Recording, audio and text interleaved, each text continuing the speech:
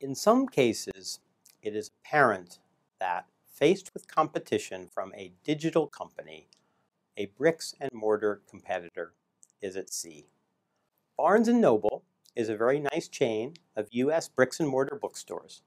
James Riggio purchased Barnes & Noble in 1971 when it had a single store in New York City, and over his first 25 years as owner, built it into a thriving Fortune 500 company with hundreds of stores and billions of dollars in revenue.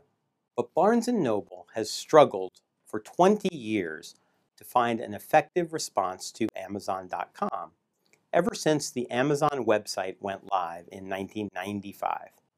By my count, even now, Barnes & Noble meets only 9 of the 19 criteria for a bricks and mortar product company to compete effectively in business analytics.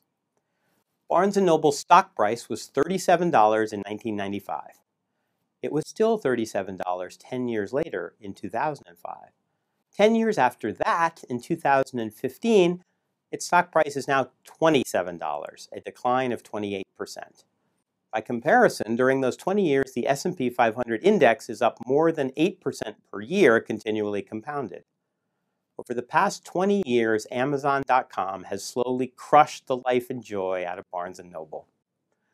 Over the 17 years since Amazon.com went public, its stock price is up 350-fold, an annualized return of more than 32%. News item, April 2014, Barnes & Noble chairman Leonard Riggio disclosed his second stock sale in 5 months, reducing his interest to 20% from 30% last year. Barnes & Noble shares dropped 12% on the news of Mr. Riggio's sale, which he said he made for estate planning purposes. Maxim Group analyst John Tinker, who has been bullish on Barnes & Noble in recent months, described the sale as, quote, obviously negative, unquote.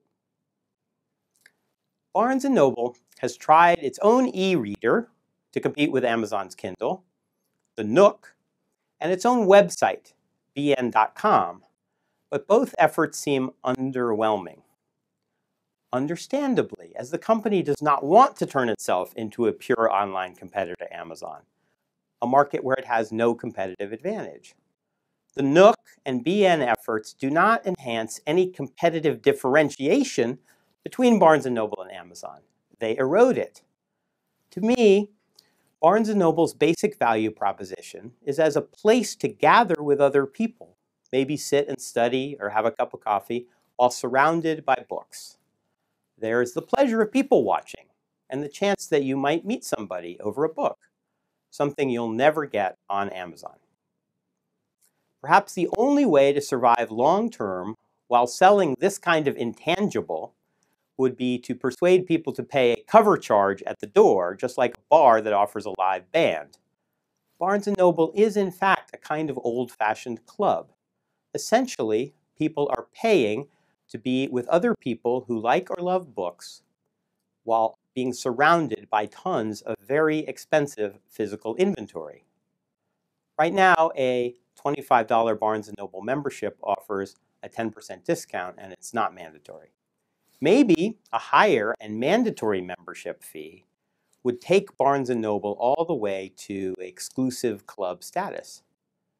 What do you think Barnes & Noble could do to survive and hopefully thrive again someday? I'm interested in your thoughts and comments.